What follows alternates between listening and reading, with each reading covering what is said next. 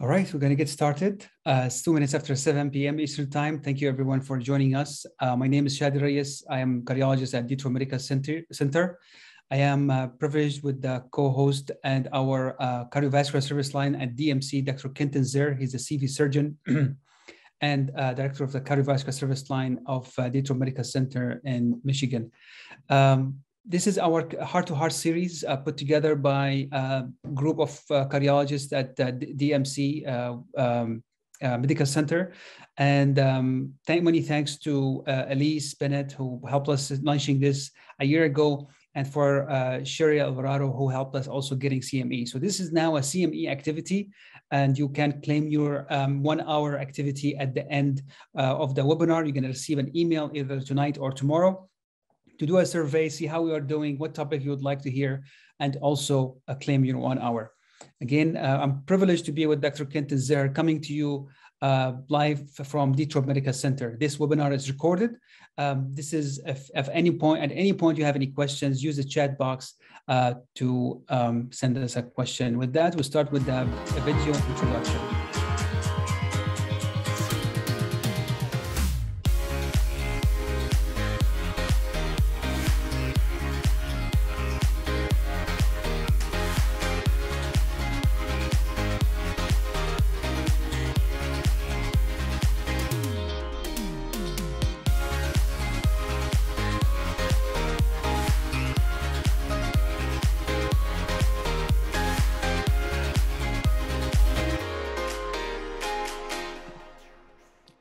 This is a CME activity. You're going to receive a survey after the event today or also tomorrow to remind you to fill the survey for the event.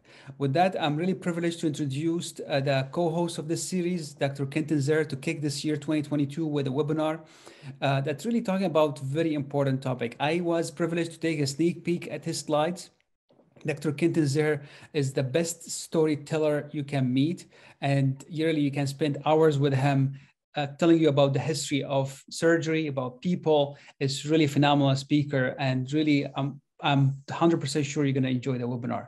Thank you again, and Dr. Zer, you can share your slides. I hope I have the right presentation. Thank you so much, Chadi. I was privileged to be at some of the institutions where I got to overlap with some of the greats that were part of the history of my own subspecialty. And I always like to say, medicine changes, and cardiac surgery is a classic example of it.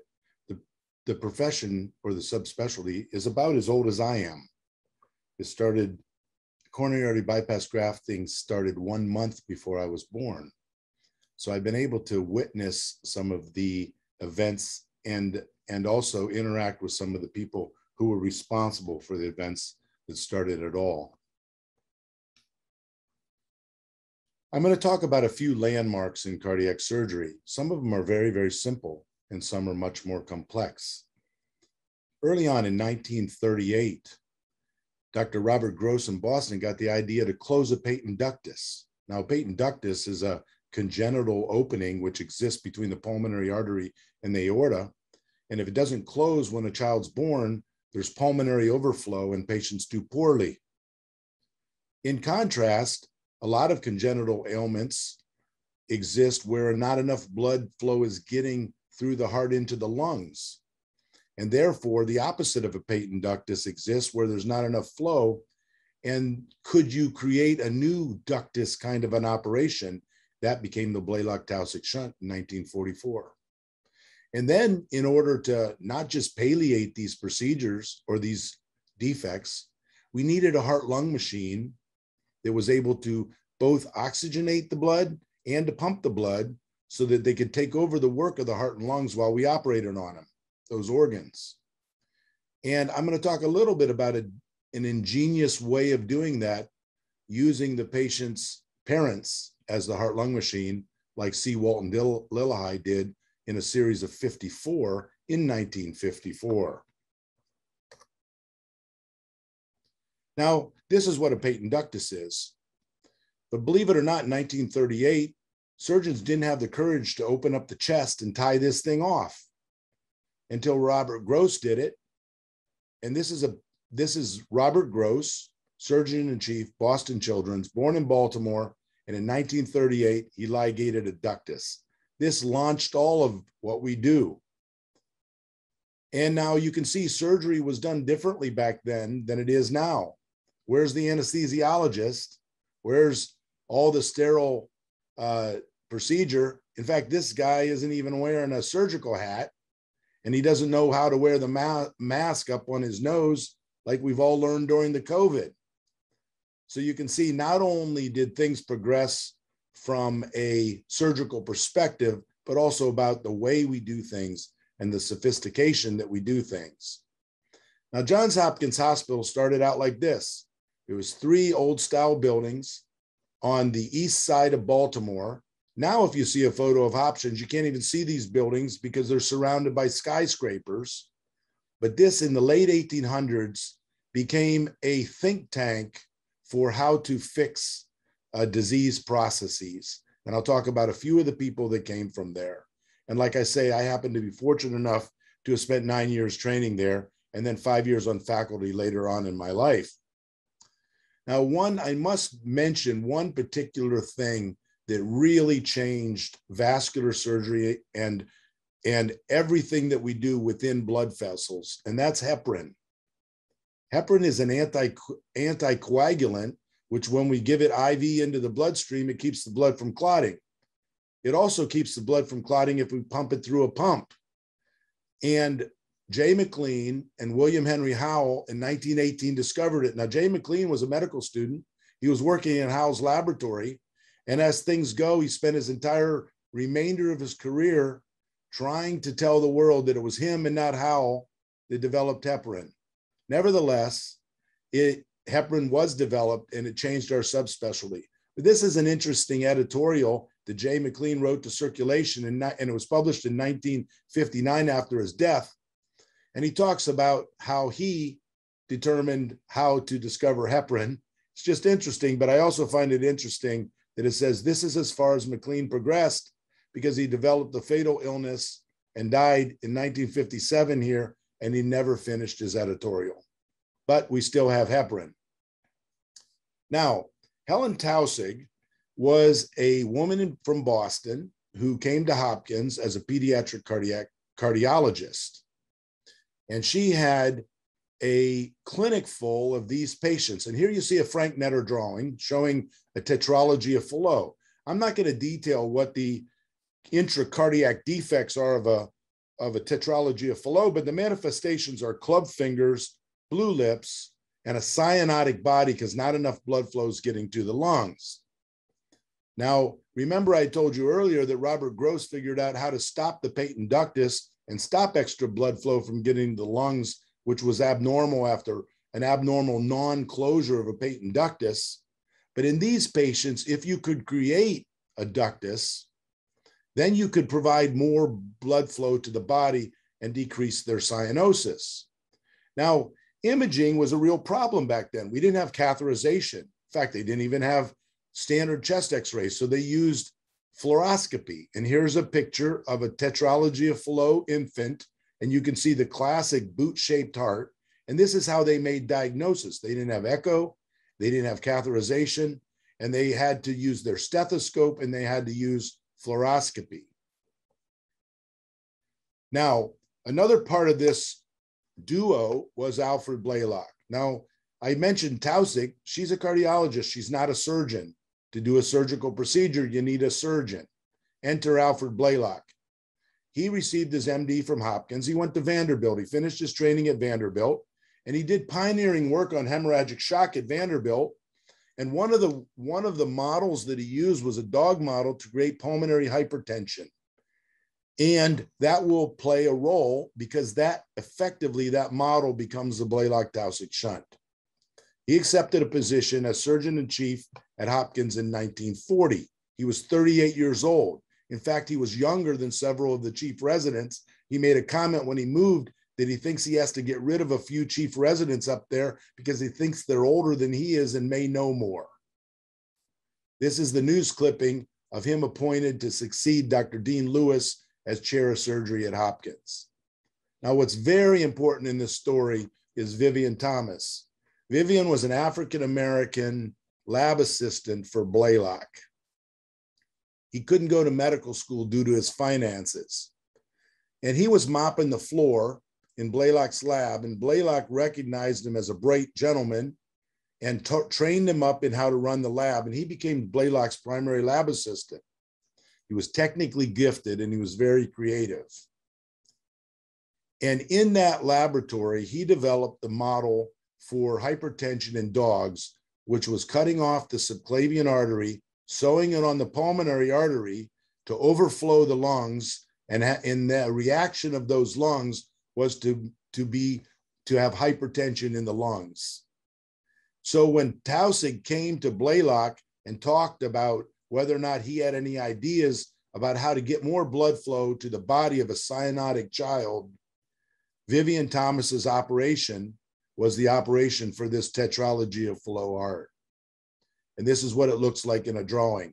You can actually get by without the blood flow to the arm because there's enough collaterals here around the shoulder that you can cut it right off, sew it to the right main pulmonary artery, and provide more blood flow to the lungs. Now, this is a palliative operation. It's not fixing what's going on in the heart, but it's fixing the problem of blood flow, oxygenation to the body. Dr. Taussig had a few comments interviewed by Dr. Vince Scott, who I will show you later in a photo. First doctors in 1938. This must have given you some added hope. Yeah. What were your thoughts at that point? Well, before that, I'd been thinking if oxygen closed it, would nitrogen open it? But I hadn't got very far. But as soon as he did it, I immediately, see, I'm not a surgeon. I can do anything. It's much easier if you're not a surgeon than if you are to do these things. So I immediately thought, well, if you can close the ductus, why can't you build a ductus? And that would help these children and keep them alive. Right. I didn't realize how much it would help them. Yes. But did you propose that to Dr. Gross, didn't you? Yeah. Then I went up, and it was in '39, after he'd published his paper. Yes. After that, and my father was getting on, I went up and proposed it to Dr. Gross. And of course, he was in the first flush of successive brilliance of closing a ductus. He said, oh, yes, I built many of them, that's okay. She means I close. said, I think it'd be a great help He to means a close. cyanotic child. He was so enthusiastic of building a ductus, he thought nothing could be as stupid. Enthusiastic about closing a ductus. Yes, but closing a ductus. That's why put one in? I mean, that just seemed to him the most illogical thing that you could think of doing. Well, that must have been a little discouraging to you. Well, then I thought, well, my father also at that time, he was older, and he asked me what I was doing, and I said, seeing what the chances were of working in Boston. He said, don't come where you're tolerated, go where you're wanted, stay where you're wanted. That was very generous of him. And I went back and waited to see who was coming in surgery. See, we had no chief of surgery then. Right, this was about 1940, wasn't it? Yes, it's 1940, you see. Dr. Blaylock came in 1941. Well, then, was it after Dr. Blaylock closed that patent ductus, you kind of began to push him, didn't you? I kicked into him and I said, Dr. Blaylock, I stand in awe and admiration of your surgical skill. But the really great day will come when you build me a ductus for a cyanotic child, and not when you close a ductus for a child who had a little too much blood going to the lungs. And he gave a sigh. He really thought he'd done something. And he said to me, when that day comes, this will seem like child's play. Who's interviewing her? Vince Scott. Vince Scott. You told me a story about him, right? Yes, I will show him a little bit later. He's one of the pioneers of the artificial valve. He's the one that discovered that pyrolytic carbon was a good coating for artificial valves, published it in Science in 1963. Huge contribution to the medical landscape. Well, the day did come, and it had already come because Vivian Thomas had already been doing this operation in dogs. And indeed, they brought it to Hopkins, and Anna the dog was the first operation that Vivian Thomas did in the lab. And it was the first long-term canine survivor of a Blaylock-Taussig shunt. And here we see Alfred Blaylock performing a Blaylock-Taussig shunt. And classically, on every patient that he operated on, Vivian Thomas stood behind him, offering advice about how things should be done. The first patient was Elaine Saxon.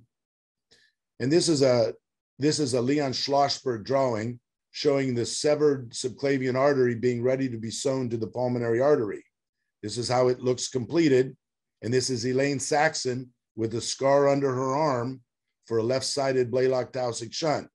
I'm going to show a clip. This is a surgical clip, so it's a little bit bloody, and it's going to be Alfred Blalock without narration, so I will narrate it. It just gives an example of what they had to work with. They had rudimentary instruments. This is a 5-year-old cyanotic child with oxygen saturations of 50%. You can see his significantly clubbed fingers here, all 10 digits. And when he opens his mouth, you see that his lips are blue.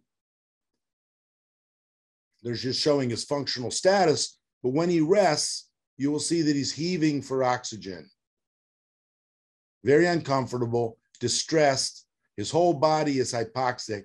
And like I say, his lips and his tongue are blue. Now, this is because the tetralogy of flow and abnormality does not let him get enough blood flow to his lungs because of the pulmonary stenosis. So the answer for this was to palliate him by giving him the Blalock-Taussig shunt, which was to take the flow away from one of his arms and then sew that into the pulmonary. Now you can see here they're using scissors. They're not using electrocautery. They didn't have those things. They didn't have the techniques we have. Here we have a rudimentary syringe. He's checking oxygen saturations. Now they're getting vessel control. Here Schlossberg provides a drawing. And they're isolating the pulmonary artery. Going to make a hole in the pulmonary artery here. And now he's sewing the subclavian artery to the pulmonary artery. You can see the needles are large. The suture's not as good a quality as our Prolene is now. And the clamps are basically rudimentary clamps. But there you see the completed procedure. And what's remarkable is what this child looks like after this procedure. You see his lips? They're pink. His whole body is changed. You can see he's satting just fine. It was a miracle. You see here how many people came to watch. I think I counted there are 14 surgeons watching him perform here at Hopkins. They became international celebrities. A Canadian blue baby arrives to Hopkins for an operation. Surgical history is made by the Hopkins pair. He's an honorary member of the Royal College of Surgeons. They were honored by the Premier of France. Winston Churchill invited him for a meeting. Karsh took photos, classic photo, stylish tie, cigarette holder. Here's Blalock. And of course, Taussig had to be photographed in her element, examining a child. And later on, history righted itself a little bit with Alan Rickman playing Alfred Blalock and Mose Def playing Vivian Thomas to talk a little bit about something the Lord made and how Vivian's contribution to this story. It's worth watching. As I said, this was palliative. It didn't fix the holes inside of the heart. So for that, we needed something called cardiopulmonary bypass, which in layman's language is a heart-lung machine. Enter C. Walton Lillehei, the chief of cardiothoracic surgery at the University of Minnesota. To bypass the heart, one needs a basic understanding of physiology of circulation, a method of preventing blood from clotting, which we have with heparin, a pump to pump blood, and finally a method to ventilate the lungs, or to ventilate the blood. This is Lillehei. And this was his idea. You take the patient, you use his parent, whose blood is compatible with, as an oxygenator, you run the tubing through a mayonnaise industrial pump, you pump it in the child, you can bypass the child, and you can operate on the child. He did 54 of these. 27 survived. So he had roughly a 50% mortality. He never lost a parent. But it wasn't really feasible to do.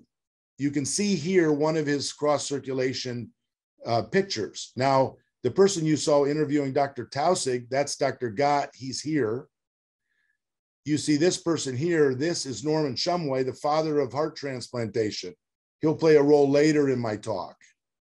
I also like to point out here, here's the heart-lung machine, the parent, who is relatively unattended while everybody's concentrating in the operation.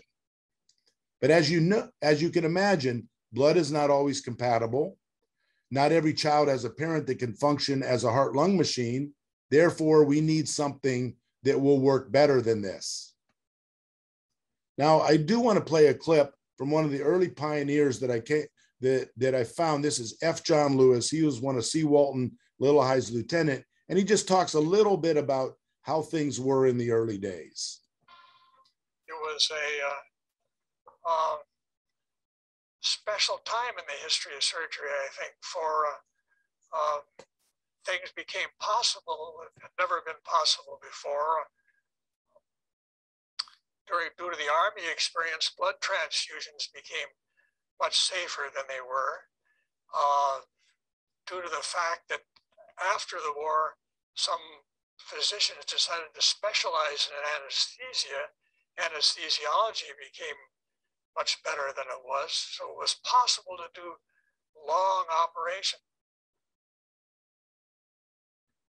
Now, I mentioned I was fortunate enough to be in a couple places where things started. Not a lot of people know that the heart-lung machine started in Detroit. This is Dr. Dodrill, who worked with General Motors, and he came up with a device that looked like this, which was a pump. Now, he actually had the idea to attach an oxygenator to it, but he never did. So he used this as a pump, and it still required the patient to use the patient's lungs. So it wasn't a true cardiopulmonary bypass machine, even though he had that idea. This is a photo of that pump. They made 4 of them. This sits in the lobby of our heart hospital here. And apropos is the GM building behind it, because GM sponsored his research. And also you can tell GM did because it looks like a car engine. Now, Dodrill did 4 patients. 3 lived. And these were valve procedures using the pump, using the Dodrill pump to bypass the strong pumping chambers of the heart to get the operation done. Good successes, never went much further with it, but it started in Detroit. Now, enter Dr. Gibbon. Dr. Gibbon's from Philadelphia. When he was a medical student, he watched a woman die of a pulmonary embolus. And he realized in his head, if you had a heart-lung machine, you could put a person on the machine, you could retrieve the pulmonary embolism, and the patient would live. And he doodled it on a paper. This was in 1931. This is the machine he ended up coming up with. He worked with IBM to do it.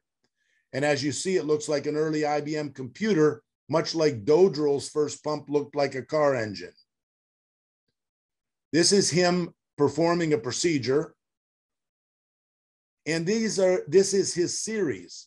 Now, if you look on the right-hand column, it's a dismal series. He did 6 patients, 5 died, 1 lived, and that one that lived was 18 years old. Unfortunately, Gibbon was very discouraged with his series and never did any more patients. But there were others in the world that recognized his genius. And one of them was John Kirkland from the Mayo Clinic. And he took the machine and he modified it. He called it the Mayo Gibbon machine. This machine is now restored and is in the Mayo Museum if you go to Rochester. And it looks much the same like the original Gibbon machine. It had a big screen oxygenator where blood would percolate down the screen and the exchange would happen. It had a heater cooler in it, and they could do bypass. Now, this is one of Kirkland's early operations. Here you see the machine to the right of the slide, how big it is behind. And this operating room is actually where our cardiac surgical offices were when I was on faculty at the Mayo Clinic. I always felt good about sitting where Kirkland had done his first operations. These are a few notes of his operation. He recognized the importance of how much fluid is given and how much is taken off, what the hematocrit is, and what the pump time and the cross clamp time were. And he put together what was, I think, one of the first IRBs. He got together all the chiefs of the divisions and he said, we're going to do 8 patients. Then we're going to get back together and we're going to discuss our experience and how it can be improved upon. And then we're going to decide if we're going to continue or if we're not going to continue. So he did. He did 8 patients. And he had a 50% survival. And they decided the experience was valuable and they would continue. And this is really what started the modern era of being able to fix defects within the heart, including valve replacement and such. It became a phenomenon. The clinic was on national TV. They advertised they needed a huge amount of blood to prime the pump because it was so big. So they sought donors from staff in the surrounding area. And and open heart surgery was off and running. I'm going to digress a little bit and talk a little bit about the operation that we do the most, and that's coronary artery bypass grafting. Up until now, all the emphasis had been on fixing congenital defects. But by this time, cardiologists began to be aware that blocked coronaries were a significant problem, and myocardial infarction was a significant problem. But the story for this doesn't start in the United States. It starts in Russia. There was a gentleman named Vladimir Demikov who recognized that coronary artery disease was a real problem. And he recognized also that you could do without your internal thoracic artery on your chest wall. So in 1953, without the heart-lung machine, he was able to anastomose the first mammary artery or left internal thoracic artery to the LAD in 3 dogs, which survived for more than 2 years. His work became known to another Russian named Vasily Kolosov. Kolosov, here you see on the diagram, exactly did the same thing. Did a off-pump Lima to LAD, and he did it in humans. Now, he had significant resistance from the cardiology community. In fact, everyone was unimpressed. Kolosov's article appeared in the United States, and the American surgeons said the opinion concerning management of surgical treatment for angina pectoris, as expressed in this paper, is at variance with the concepts of many surgeons in the United States. And indeed, in Russia itself, the Russian Cardiology Society from St. Petersburg said the surgical treatment of coronary artery disease is impossible and has no prospects for the future. There was a guy in the United States that didn't believe this, and this story is not well known. It was published by Igor Konstantinov. Robert Gates, he did the first coronary artery bypass grafting in the United States. And it was a sutureless connector, which you see the cartoon on the right, where he connected a mammary artery to the right coronary artery. Now, this is before the days of angiograms even. So he didn't really know where the patient's blockage was. But by the EKG, he felt like it was the right coronary and he did the bypass. He did it in May 2nd of 1960. Unfortunately, his career did not pan out as a heart surgeon. They didn't even know what he did. The notes say the exact procedure which was performed can only be guessed. When Igor Konstantinov wrote to Gates and asked him what happened to his career in regards to bypass grafting, he says, "You wonder why I didn't pursue the subject. The reasons are several. Our medical colleagues were violently against the procedure. We literally had to snatch the patient from the medical department. They were definitely against a procedure they considered not only highly experimental, but also unwarranted. And the chairman of his own department thought he had too much work and suggested that he do something else." So he became a vascular surgeon and never did any more coronary artery bypass grafting. But his work became known to the Cleveland Clinic, to Rene Favillaro and Dudley Johnson in Milwaukee, and they picked it up. And we have all the other people that have contributed to the innovations which have resulted in cardiopulmonary bypass success, and more importantly, coronary bypass grafting success. We have improved vascular techniques, suture, instruments. We have magnifying loops so we can see what we're doing.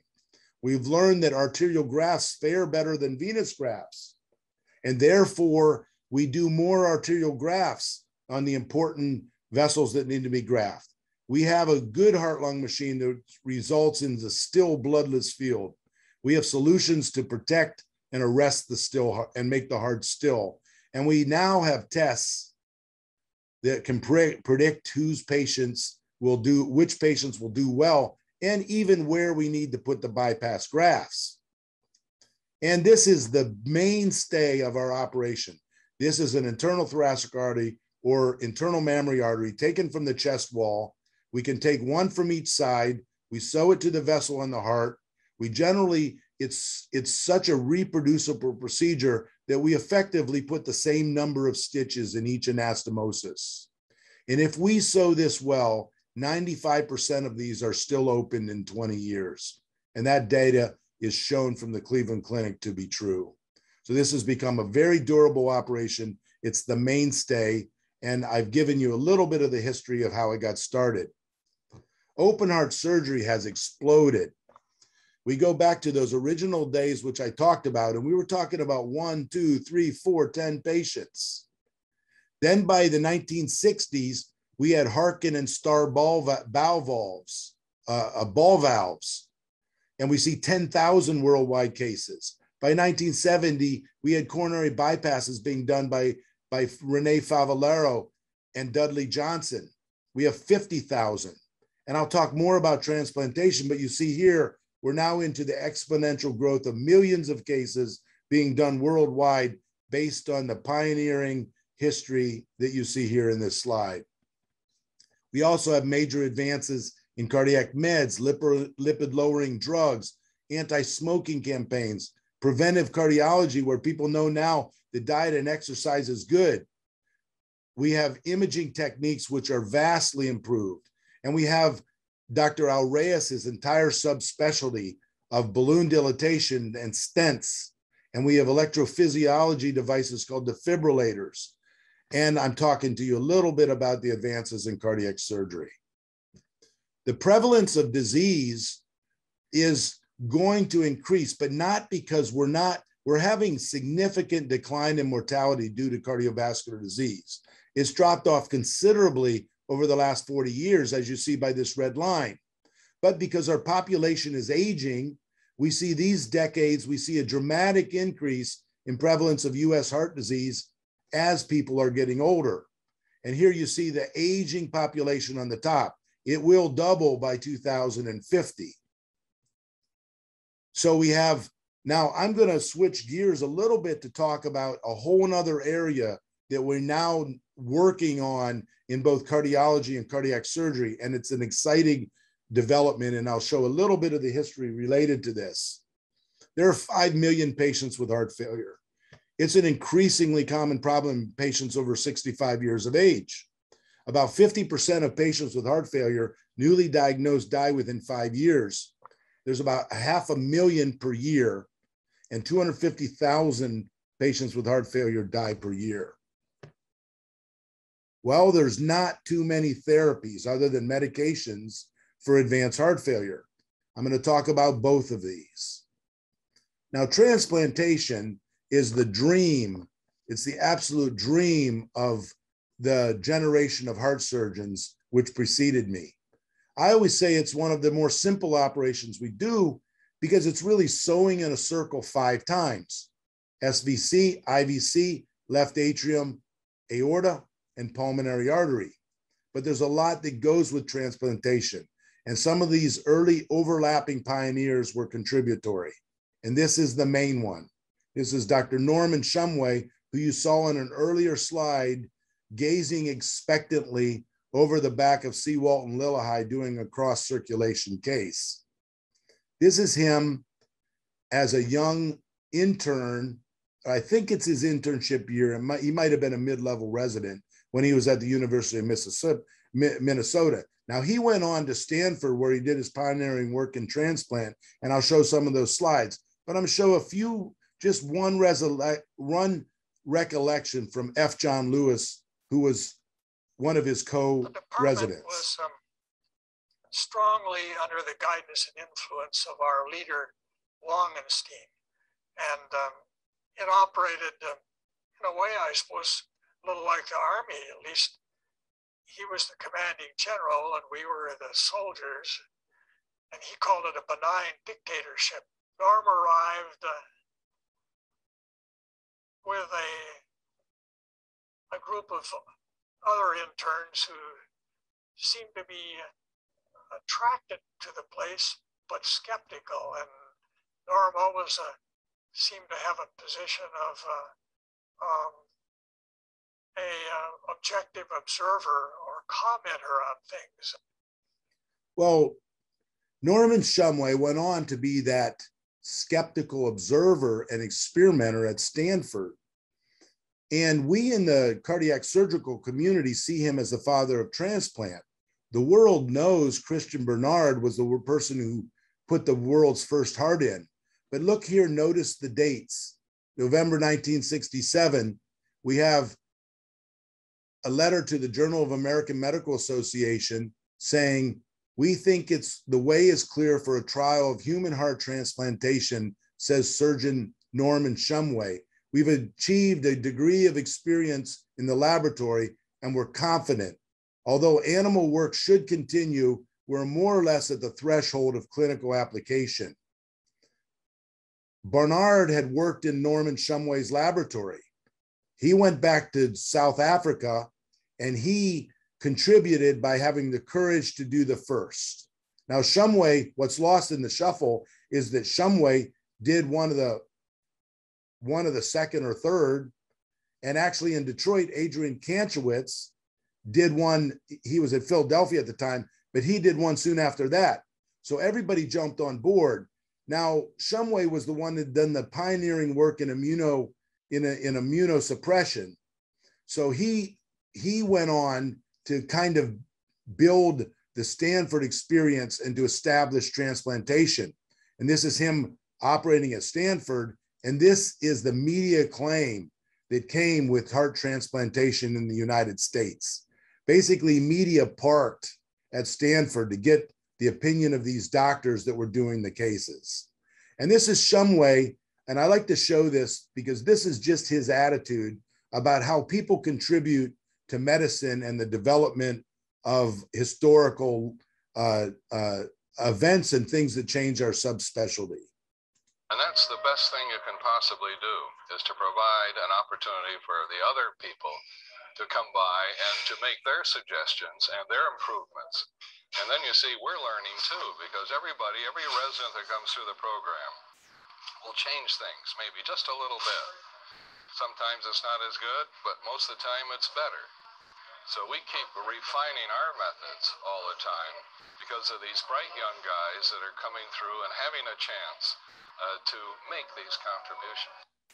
It's really interesting to me how these early guys were the guys that had the concept that the rising tide floats all ships, and they were willing to accept the genius around them and all the contributions of the various people. And so much came out of those early programs, which were basically think tanks for the future. And this is one of them. This is Norman Shumway, the man you just saw, but he's assisting his 6-year-old junior attending, Dr. Bruce Wrights, to do the world's first heart-lung transplant at Stanford.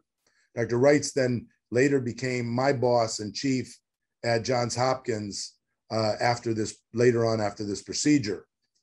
Now, there are not enough transplants to go around, and that's a subject of a lecture in and of itself. So what are the other options? Well, I always say the treatment for a dead pump is a new pump. And if we don't have enough regular pumps, we need artificial pumps.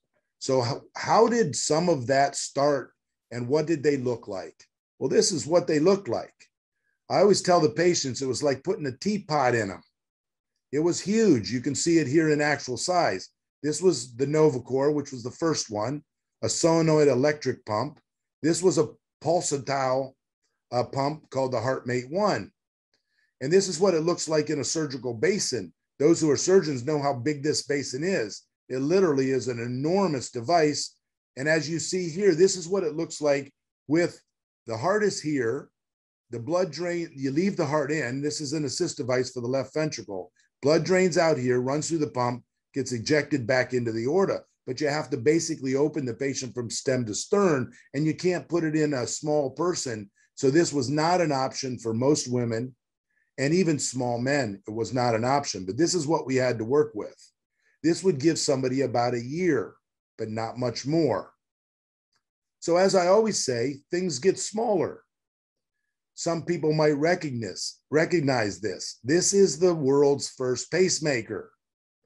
Now we have pacemakers which are about the size of a silver dollar that go under your skin, but it started out like this. So as you saw this big blood pump, now it's smaller. Here it is implanted in the belly. Now we have a smaller version called the HeartMate 2. And this is what the HeartMate 2 looks like. The dissection is much smaller. Now we have devices which are even smaller than that. They pump the entire left ventricular blood supply. They're continuous flow pumps. They pop in the apex of the ventricle, and you don't even have to open up the belly to put them in. And this is what they look like in a patient. Because there, you showed us a picture of the pacemaker. Yes. Isn't also Lily High worked with Medtronic or somebody in Minneapolis for the development of pacemaker? Exactly. You're exactly right. That was a gentleman named Earl Backen. And Earl Backen had a electricity repair shop that he worked out of a garage. And Lillahai got him involved to make pacemakers which were external because they couldn't, that would work with wires sewn on the heart because they couldn't externally shock these small kids. They would just scream in pain. So he got him to create pacemakers which would work, that could, the small amount of electricity could be transferred. And that Backen company became Medtronic. Is it the picture you showed us earlier with the big gentleman pushing a big machine, big battery? That was his first pacemaker, Earl Backen's. Mm-hmm. Interesting. When we see when those pumps, here you see it, this is a slide from the University of Pittsburgh, just categorizing the number of pumps that were trialed. Pittsburgh was a think tank for how to implant portable pumps for a long period of time, and they still are. And the person who was pioneering that was Bart Griffith, who is now the gentleman that put the world's first pig heart in a human at the University of Maryland. But this is a slide from Bart Griffith's experience when he was at University of Pittsburgh. When they had the big pumps, this is how many they did. When they got the smaller pumps, it exploded almost exponentially. And they were asked to try multiple different kinds. So now we actually have numerous devices that we can implant that actually last not months, not years, but many, many years. So I'm going to show, in the remaining time, I'm going to show just a few glimpses of what people can think about of some kinds of techniques which have not yet hit the clinical scene, and maybe they never will, or maybe they did and then they were withdrawn for further refinements. And here they come. So this is a device, it's a sutureless connector. Remember I said that the first bypass was done in the United States by Getz in 1962? Well, he used a sutureless connector. When I was at the Mayo Clinic, a company came to us and asked us to experiment with their device, which was a sutureless connector 60 years after the original ones were done. And I'll show you, it's, I believe, a 2-minute clip of what a bypass graft looks like using a sutureless connector on a pig to do a bypass graft. So a pig doesn't have a good saphenous vein. So this is a dog saphenous vein that we're using for the experiment. You can see we're mounting it on a rod. and the sutureless connector is at the end. And this is the beginning of our time doing this, so we had to do some things by hand. So we've loaded it on that rod, and we have a coring device which retrieves the plug of the aorta from the pig. We're making a hole right in the aorta. And I'm going to put my finger over that hole so we don't lose too much blood. You can see I've already put a graph on here. I'm going to put another one on just to show you how easy it was. It's the click of a ballpoint pen. It's a perfect anastomosis. It doesn't leak. Now we're going to do the distal. Remember, this is an almost real-time video. I put a hollow tube through the saphenous vein. Then I'm going to clamp it so it doesn't move. Now I'll take a prescribed diameter 3-corner knife and make a small hole. Now I'm going to take a dilation device and I'm going to enlarge that hole to the size that I want for the anastomosis, which is the size of the sutureless connector. Now remember, I said I put a hollow tube through this, so I can pass a catheter-based device, much like Dr. Alreyes would in the cath lab, and I can pop it through and load it. Now I can take the corner, I can make a hole in that right corner, which I've isolated. I can dilate it up the same way. I can put the device in, pop it in. I can put it perpendicular so it doesn't catch the back wall. I can inflate it to 8.5 atmospheres. And now I have, in less than 2 minutes, I have an off pump coronary artery bypass grafting ×1. This is another example of what people can dream of. Dr. Giovanni Speziale was at the Mayo Clinic, and he devised this idea for flail leaflets, mitral valve regurgitation from ruptured cord strings that hold the mitral valve to its tethering in the pap muscles on the valve. This is a cartoon from the Mayo Clinic showing how you might want to do that. You could go through the apex of the heart with a rod, and you can grab that leaflet edge and then do a half hitch over it, pull it down through the apex, and under echo guidance, you could tie it to the apex, providing new Gore-Tex strings and alleviate the mitral valve regurgitation. Now, can you actually do that? Yes, you can. And this is what the company's device looks like now. This is being trialed in Europe. The trials are now being done in the United States.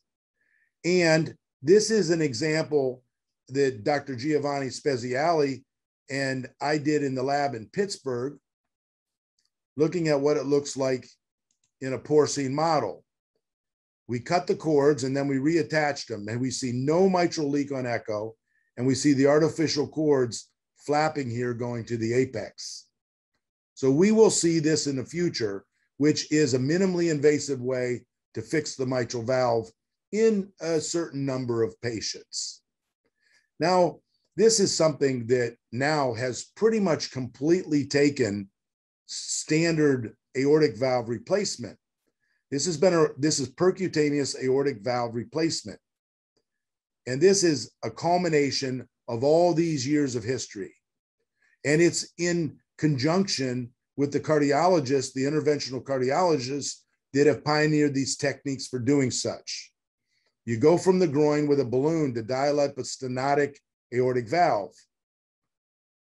Then you take that same wire and you pass the valve, which is loaded on a stent type structure, and you expand it in place. And presto, you have an aortic valve replacement. And this is what it looks like now, which is being done in most big cardiothoracic and cardiology programs in the country. And this is what it looks like. You rapidly pace the patient so the valve doesn't get dislodged. You blow it up in place. And then you confirm that your position is good by putting dye. Now, not only does that dye show there's absolutely no leak back in the ventricle, but it also shows that the vessels that feed the heart, the coronaries, are patent and open. There are thousands of these procedures done per year, and these patients now don't stay the requisite 1 week after surgery with an open chest. They go home the next day with a valve replacement. So this is a culmination of a lot of the years of history that I've showed kind of in brief. As I said, things get smaller and things can get real small. So those initial teapot size pumps, we now have a pump here located on the bottom, which is an Impella pump, which will pump 5 liters of blood, which is your whole cardiac output, going through the aortic valve, taking blood from the ventricle and injecting it in the aorta to relieve patients that don't have a strong enough ventricle to pump blood. So while these are temporary devices, this is just an example of where we're going with some of this technology in the future. So in summary, I would say that we have seen many, many medical and surgical advances that have resulted in decreasing mortality from cardiovascular disease. And over the last 50 years, it's been a significant reduction. People are living much, much longer. But we can't give up. The prevalence of heart disease will increase significantly over the next 4 to 5 decades because of the aging population. And we know statistically the Medicare population will double in the same time frame. So I think the future is bright for patients with cardiovascular disease. We will continue to see more specific cardiovascular drugs. We're going to see more continued development of imaging techniques. We're going to see significant surgical advances continue to be made in the areas of coronary and vascular disease and valvular disease. And I showed you some of them. The idea of sutureless connectors, the idea of more percutaneous ways to fix valves. We're going to see innovative surgical therapies for treatment of patients with heart failures, smaller pumps, more reliable pumps. We are already seeing it with atrial fibrillation with the Watchman device to occlude the left atrial appendage. We have clips, we do that in the operating room with virtually all of our patients who are at risk for atrial fibrillation and aortic disease as well. We're going to see the refinement of minimally invasive surgical techniques through collaborative research. And you saw an excellent example with Dr. Kaushik Bendel's lecture last month, looking at minimally invasive approaches to the mitral valve. And as I showed you in one of my last examples, we have the emergence of percutaneous valve therapy. We already have it in force for the aortic valve. We're starting to see the beginnings of it for the mitral valve. I believe that's my last slide. Thank you very much for your attention.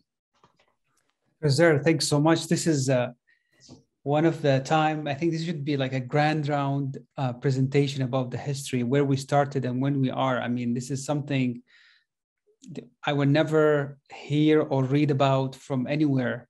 A lot of history, a lot of innovation. You mentioned something interesting, and you said back in the day, when Dr. Tussing and Blaylock, the field was open. You can innovate, and the space is open. So this is it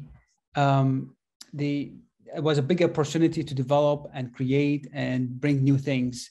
Do you think you still have this large window for innovation, or you think it's getting narrower as we exhausted every possible option?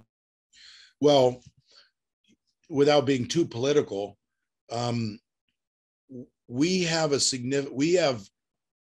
need some rule changes.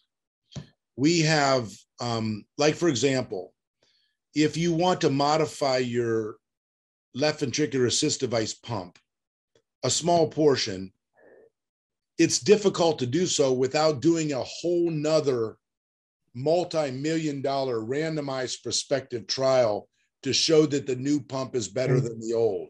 Yeah. Common sense would just say it's a simple modification. We should not have to spend those millions and millions of dollars. And of course, those millions and millions of dollars get passed on to the consumer.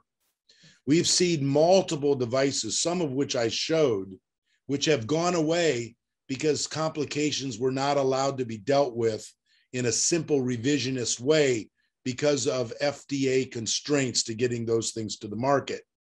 So that remains a significant impediment to the old days when you could just decide to do it to someone. Now, what does, our ways protect our patients. So we need to have rules in force that do limit us doing foolish things to our patient population. But I think innovation is significantly limited. It takes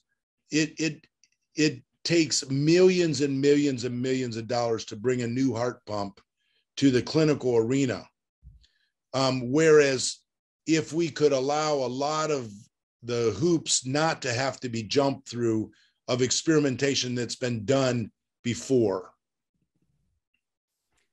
Another question, do you see minimally invasive surgery is the future replacing the open heart surgery?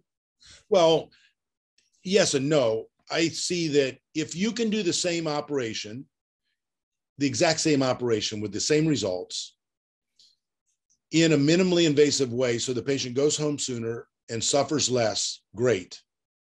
But if it takes you twice as long on the heart-lung machine, therefore your complication profile is higher, or your operation is suboptimal because you can't see what you're doing, then the answer is no. So we have to be sensible about our minimally invasive approaches. We tried this many times, like, for example, off-pump heart surgery is an example. It looked very clear for a long period of time that it was going to be better. But in multiple randomized studies, the results weren't as good. We couldn't sew as well. The heart was moving. The field was not bloodless. So most surgeons do not do that anymore, even though there was a little economic benefit. So we're back to a still bloodless field where we sew great anastomosis and 95% stay open for 20 years. So I think, like I say, the answer is yes and no. Now, when you have a procedure that Dr. Kaushik can do a minimally invasive martial, the patient goes home in 2 days and the same procedure is done, great, have at it. I think I would like your take on this, and you have only 1 minute, is the innovator and all the names you mentioned, these people they thought outside the box. They pushed the envelope. They learned new technique, and really they started from the animal lab, like yourself, into the human being. But there's a lot of personalities as well. I mean, as you know, we shared briefly about it, like Lily High, he's a legend as well. I trained at the University of Minnesota. There has a statue in the university in the division of cardiology. Definitely he made a lot. But it's at the same time, he was so focused where his career was 99% of his life. Do you think like these people, the innovator, the people who really bring new things, especially in the surgical arena, still exist nowadays? Yes, I do. But it takes a team and it takes a perfect storm. And I showed you some examples where there was not a perfect storm to get it done. Robert Gates did one cardiopulmonary bypass grafting operation. By all rights, because he pioneered it, it should have been his career. Now he had a good career. He went back to South Africa. There's laboratories named after him. He studied why giraffes don't get a stroke when they put their head down to drink, and when they put their head up, they don't pass out. He had a good career, but it wasn't in cardiothoracic surgery. Gibbon was so discouraged by his results, he didn't continue. But Lillahei had the perfect storm. He had Owen Wangenstein as the chair of surgery, who put a note on his door the night before virtually on a napkin, pinned it to his door about the first cross circulation operation done ever in the world. And all it said was, by all means, Walt, proceed. So, and who came out of that program? Vince Scott, Norman Shumway, F. John Lewis, Clarence Dennis, just a cadre of genius surgeons. And the same thing happened with Blaylock and Tausig. Blaylock trained 45 residents, 35 became chairs or chiefs of divisions.